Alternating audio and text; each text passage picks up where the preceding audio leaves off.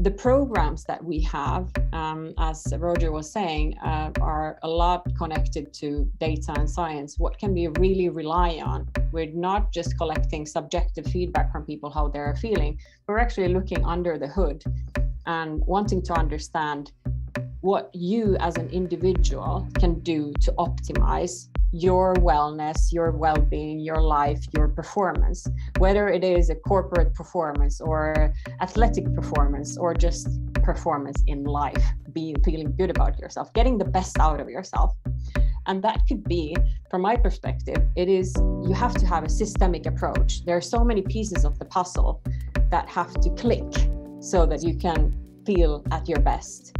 And what we look into are aspects like sleep, stress. How do you optimize that?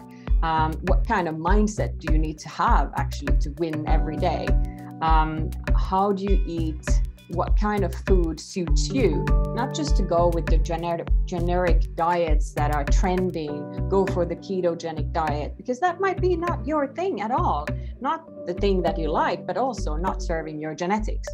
So mentioning genetics now, that's also part of the tools that we use, the testing that we use when working with individuals, that we can get your genetic blueprint and start optimizing all these areas for you by digging deeper into, okay, what is your lifestyle's current effect on your genes? So this is the science of epigenetics, understanding what your choices that you make on everyday basis, how they affect your genetic blueprint, not the other way around.